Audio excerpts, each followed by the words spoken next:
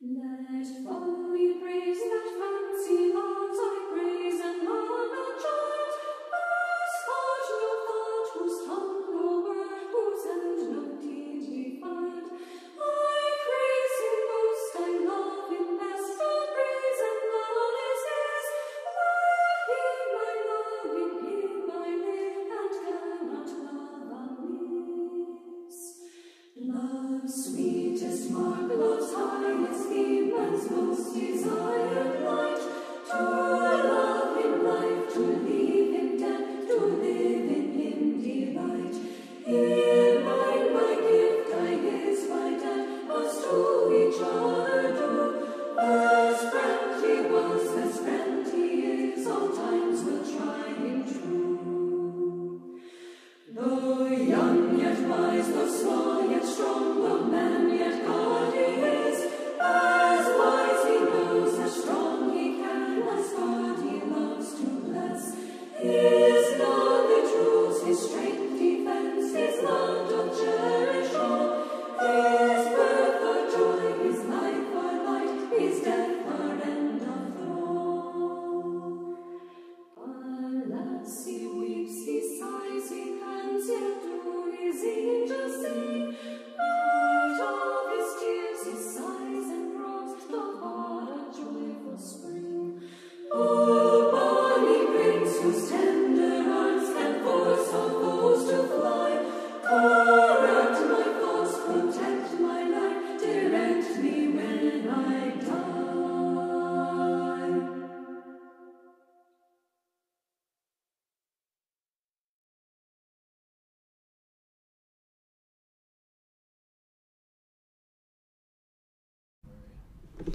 In the name of the Father, and of the Son, and of the Holy Ghost. Amen.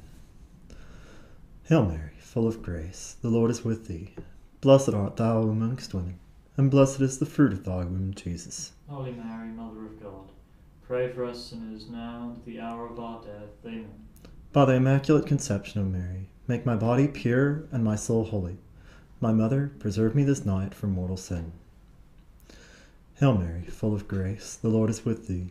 Blessed art thou amongst women, and blessed is the fruit of thy womb, Jesus. Holy Mary, Mother of God, pray for us sinners now and at the hour of our death. Amen. By the Immaculate Conception, O Mary, make my body pure and my soul holy. My Mother, preserve me this night from mortal sin. Hail Mary, full of grace, the Lord is with thee.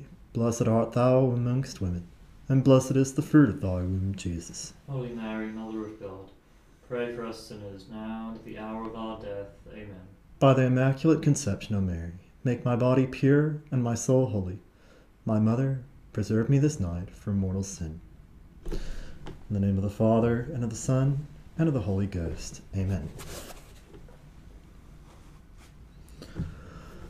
Today is the 17th day of November in the year of our Lord 2021, and in the universal calendar for today, we celebrate the feast of Saint Gregory Thaumaturgus, also known as Saint Gregory the Wonder Worker, Bishop and Confessor. The reading from today's Martyrology for the 17th of November.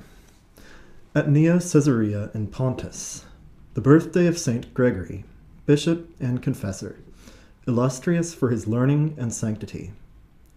The signs and miracles which he wrought to the glory of the Church gained for him the surname Wonder Worker.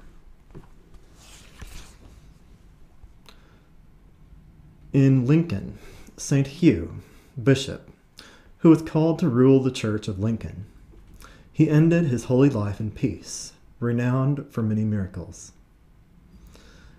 And at Cordova in Spain, during the persecution of Diocletian, the holy martyrs Achilles and his sister Victoria, who were most cruelly tortured by order of the governor Dion, and thus merited to be crowned by our Lord for their glorious sufferings. And in other places, many other holy martyrs, confessors, and virgins. Deo gratias. Well, once again, I'd like to extend joyful greetings to each and every one of you who are watching or listening to this live stream mission being broadcast on the island of Papastronzi. And I'd like to thank you for prayers that you may have offered for me and my confreres. I was back about 2 months ago. I was recently ordained to the level of the subdiaconic, along with 3 of my confreres, and then one Father Peter Mary, who's ordained to the priesthood, all in the same ceremony. And it is a joy once again to be able to be here to continue this live stream mission. And I ask also for your prayers that I may, for my perseverance and those of my confreres. The first notice for today is taken from the Glories of Mary by our Holy Father St. Alphonsus. The first part, on the Salve Regina. Hail, Holy Queen, Mother of Mercy. Section 3, on the greatness of the love which this Mother bears us.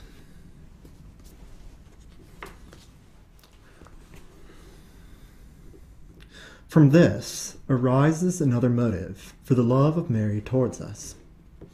For in us she beholds that which has been purchased at the price of the death of Jesus Christ.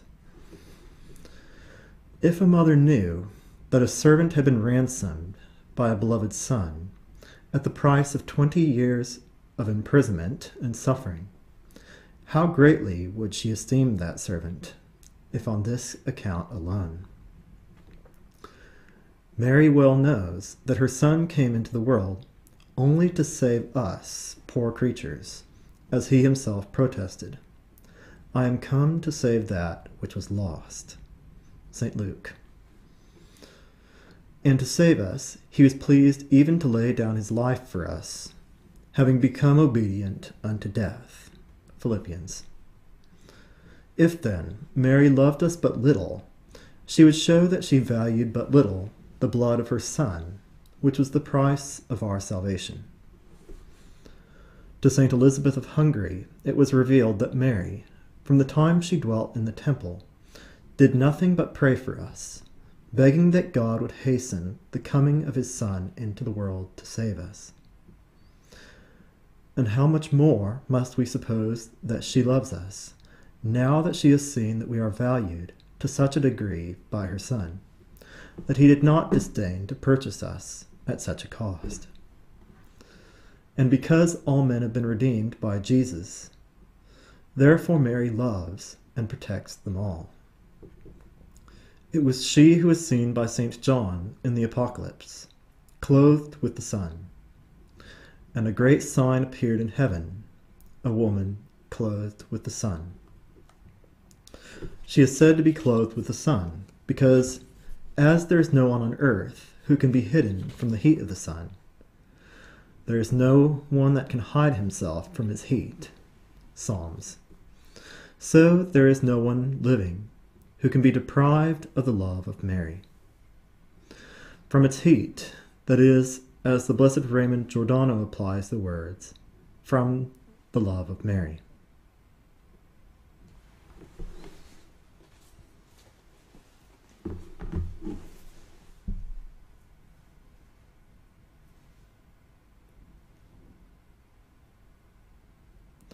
Hail Mary, full of grace, the Lord is with thee. Blessed art thou amongst women, and blessed is the fruit of thy womb, Jesus. Holy Mary, Mother of God, pray for us sinners now and at the hour of our death. Amen. In the name of the Father, and of the Son, and of the Holy Ghost. Amen. The second notice for today is taken from the work by our Holy Father, St. Alphonsus, on prayer as the great means of obtaining salvation and all graces. Why God delays granting us final perseverance. But someone will say, since God can give and wishes to give me the grace of perseverance, why does he not give it to me all at once when I ask him? The Holy Fathers assign many reasons. First, God does not grant it at once, but delays it, first, that he may better prove our confidence. Second, and further, says St. Augustine, that we may long for it more vehemently. Third, again, the Lord does so, that we may not forget him. If we were already secure of persevering and of being saved, and if we had not continual need of God's help to preserve us in his grace and to save us, we should soon forget God. Want makes the poor keep resorting to the houses of the rich.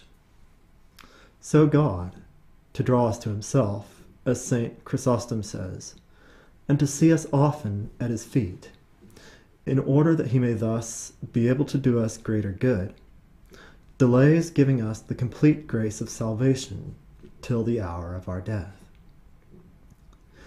It is not because he rejects our prayers that he delays, but by this contrivance he wishes to make us careful and to draw us to himself. Again, he does so in order that we, by persevering in prayer, may unite ourselves closer to him with the sweet bonds of love. Prayer, says the same St. Chrysostom, which is accustomed to converse with God, is no slight bond of love to him. This continual recurrence to God in prayer, and this confident expectation of the graces which we desire from him, oh, what a great spur and chain is it of love to inflame us, and to bind us more closely to God. But till what time have we to pray? Always, says the same saint, till we receive favorable sentence of eternal life. That is to say, till our death. Do not leave off till you receive. And he goes on to say that the man who resolves, I will never leave off praying till I am saved, will most certainly be saved. If you say, I will not give in till I have received, you will assuredly receive. The apostle writes that many run for the prize, but that he only receives it who runs till he wins. Know ye not that they who run in the race, all run indeed, but one receiveth the prize? So run that you may obtain. It is not then enough for salvation simply to pray, but we must pray always, that we may come to receive the crown which God promises, but promises only to those who are constant in prayer till the end. So that, if we wish to be saved, we must do as David did, who always kept his eyes turned to God, to implore his aid against being overcome by his enemies. My eyes are ever towards the Lord, for he shall pluck my feet out of the snare. As the devil does not cease continually spreading snares to swallow us up, as St. Peter writes, your adversary the devil, as a roaring lion, goeth about seeking whom he may devour. So ought we ever to stand with our arms in our hands to defend ourselves from such a foe, and to say with the royal prophet, I will pursue after my enemies, and I will not turn again till they are consumed. I will never cease fighting till I see my enemies conquered. But how can we obtain this victory, so important for us and so difficult? By most persevering prayers, says St. Augustine, only by prayers, and those most persevering. And till when? As long as the fight shall last. As the battle is never over, says St. Bonaventure, so let us never give over asking for mercy. As we must always be in the combat, so should we be always asking God for aid, not to be overcome. Woe, says the wise man, to him who in this battle leaves off praying. Woe to them that have lost patience. We may be saved, the apostle tells us, but on this condition. if we retain firm confidence in the glory of hope until the end, if we are constant in praying with confidence until death. And that third point that our Holy Father St. Alphonsus raises, that third reason for delaying this final perseverance is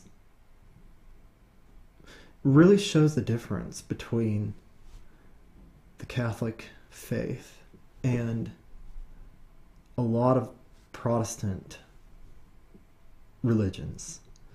A lot of Protestant religions hold that once you make this once and for all act of faith in our Lord Jesus Christ as God and Savior, you're saved. You are going to make it. You will not be damned. But it's just not how it is. We know as Catholics that our salvation is not certain. We know it hangs in the balance. We're hanging in the balance, and we need the graces every day to be able to live a life that will dispose us in such a way that we will die as we have lived. So this grace of perseverance is a grace not to be asked for once, but that we need to keep remembering to pray for.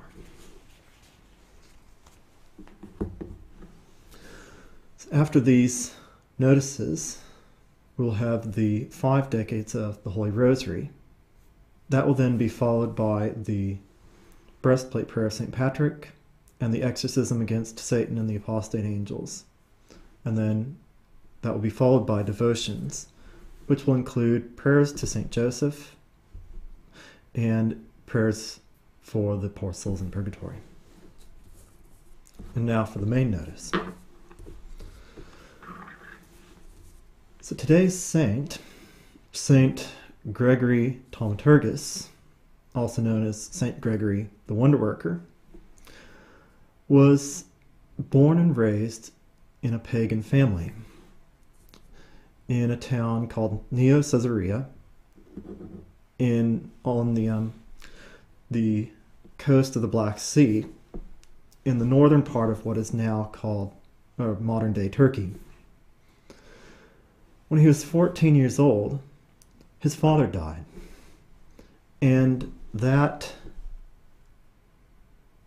shook him up a bit and led him to gradually come to realize the vanity and emptiness of this world and of paganism.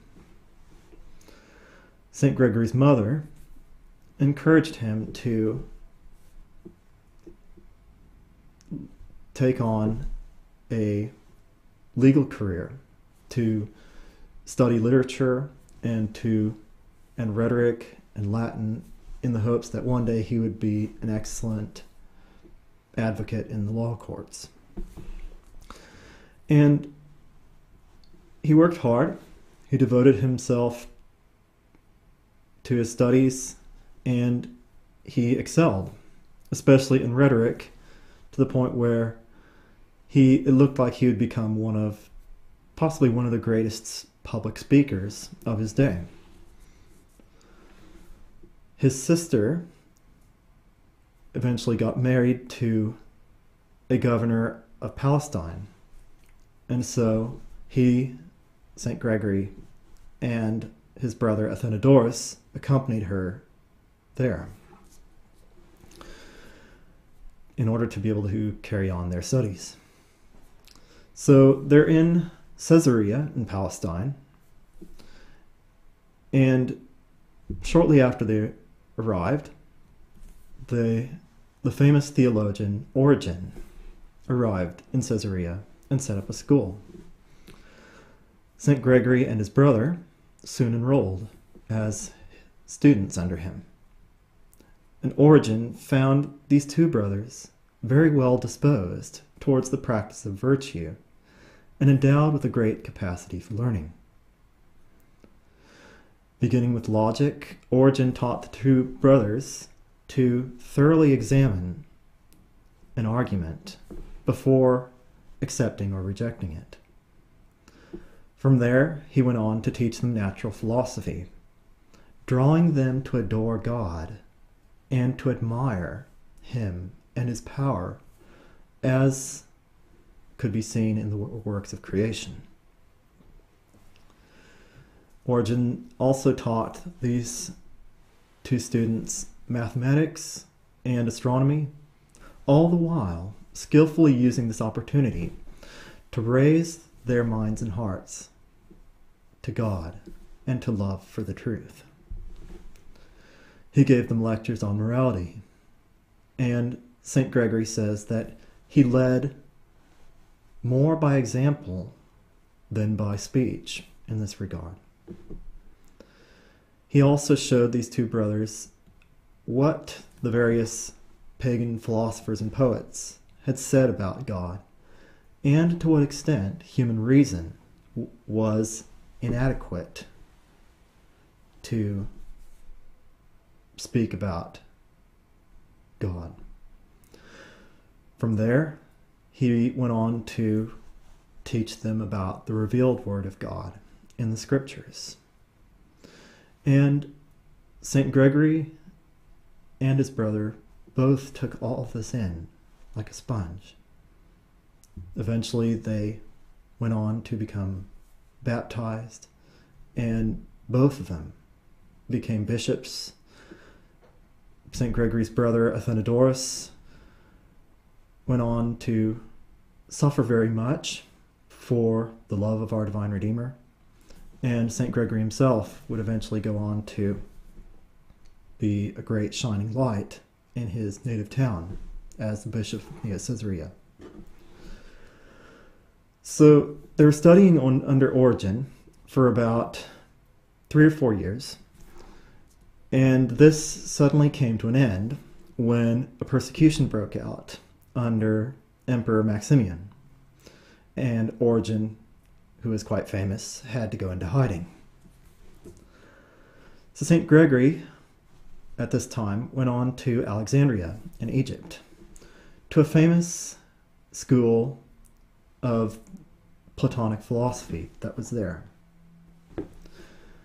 Among the various students that were there, he was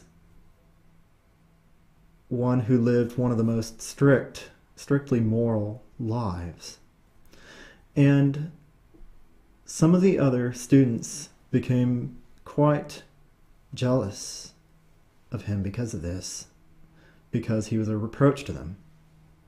And so they decided to try and destroy his reputation. They hired a prostitute to go up to him and to demand a payment from him, as if he had committed a sin. And she did. So St. Gregory, in response, asked one of his friends to go get some money from him, some of his money, and to pay the lady in order to get her to leave him alone. This made some of his other friends, his loyal friends, think that he actually had committed a sin. But God arranged that the truth should be known. As soon as the woman received the money, she was instantly possessed by a devil. She fell on the ground, rolling around, tore her hair, and started foaming at the mouth. And it was only at the prayers of St. Gregory that she was delivered from the devil. And in this way, the truth became known. Eventually, St. Gregory went back to Palestine and was able to study for 2 more years under Origen. Shortly after arriving back, Origen wrote a letter to the saint, telling him to employ all his talents for the glory of God. He told him only to borrow from pagan philosophy what was useful, only what was useful, to serve this purpose, that is, the glory of God, just as the Jews had used the spoils of the Egyptians to build the tabernacle of God. He encouraged St. Gregory to continue studying the scriptures and to keep up his prayer life. St. Gregory went back to his hometown of Caesarea and sought to live a life of solitude. But this did not last very long. Archbishop Fedimus of Amasea summoned him to be consecrated bishop of Caesarea. For a time, St. Gregory tried to hide in the desert, but eventually he had to accept the post. At this time, Caesarea was still mostly pagan. So St. Gregory, filled with charity and zeal, vigorously worked to convert the people. And God allowed him to work many miracles in order to make this happen. So many that he received the name Thaumaturgus, the wonder worker. To give just one of these wonders, one night the saint got caught in a storm on his way back to the city, and the only shelter he could find was inside a pagan temple. So St. Gregory made the sign of the cross to purify the air, and he peacefully spent the night there. The next day, the pagan priest came in to do his sacrifices,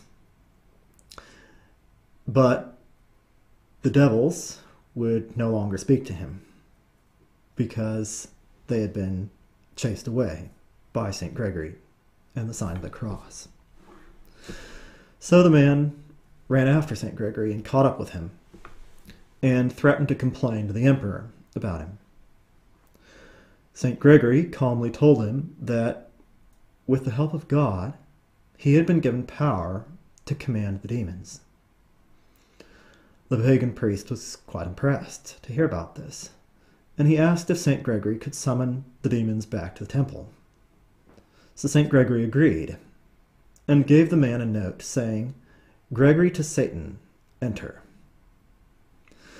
The pagan priest laid this on the altar of the temple, and the demons once again gave their answers to him as they had in the past. So the pagan priest ran back to St. Gregory and asked for instruction about the Catholic faith, because he desired to know the God whom the devils obeyed. St. Gregory began to teach this pagan priest, but the pagan priest could not bring himself to accept the doctrine of the Incarnation. St. Gregory, noticing this, realized that, okay,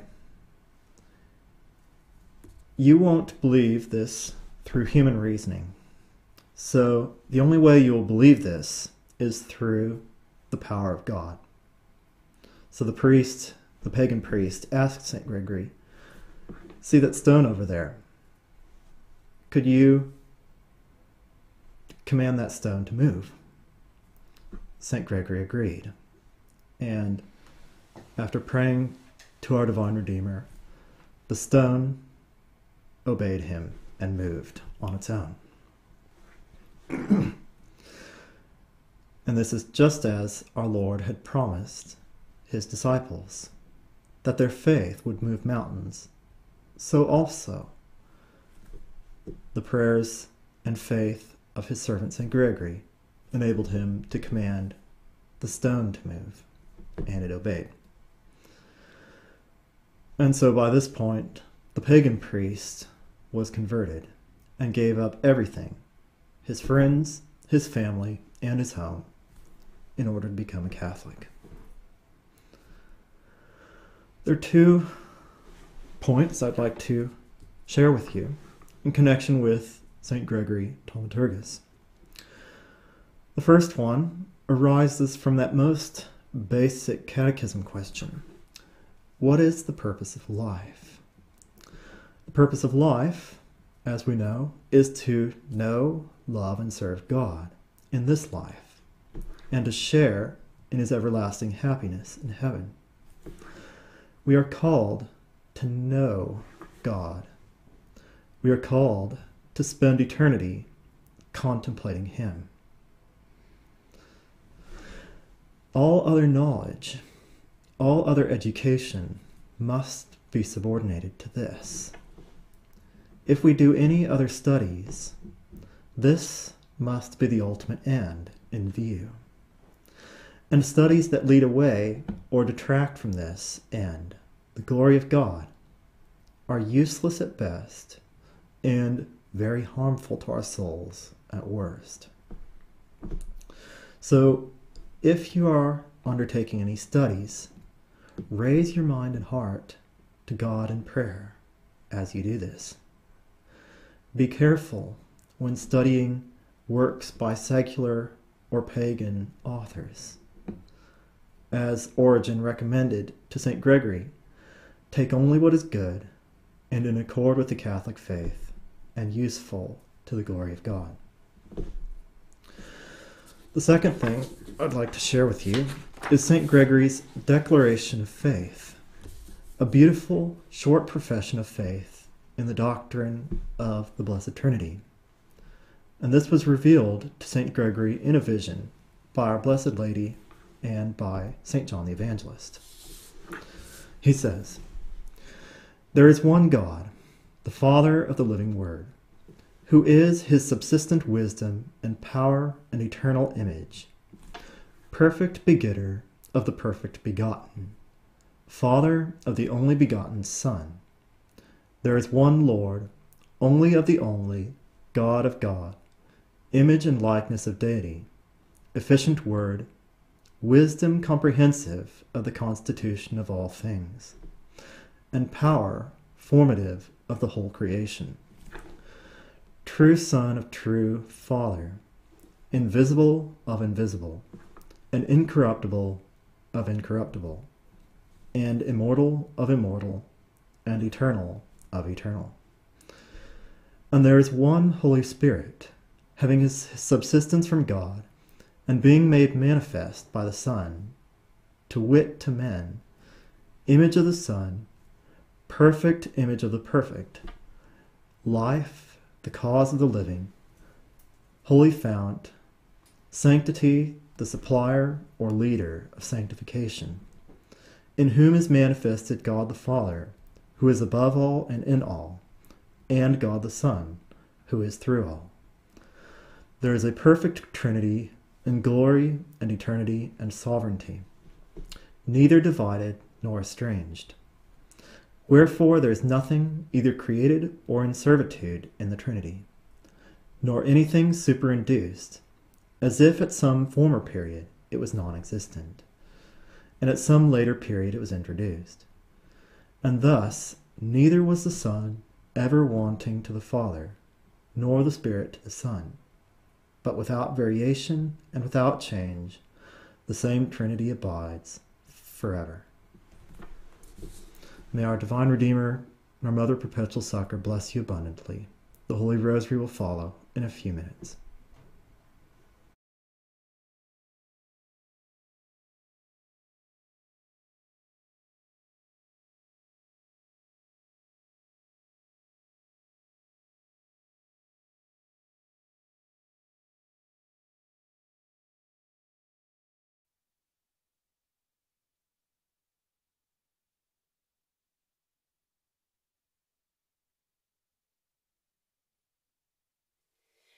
Let folly praise, let fancy love thy praise, and love not child, whose heart no thought, whose tongue no word, whose hand no deed defied.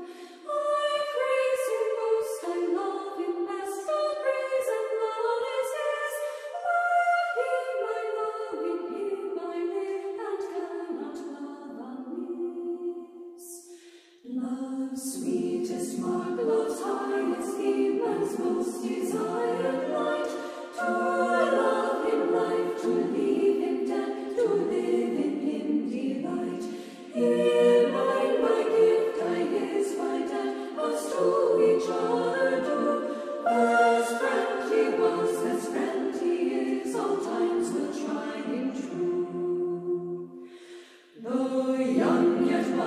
small yet strong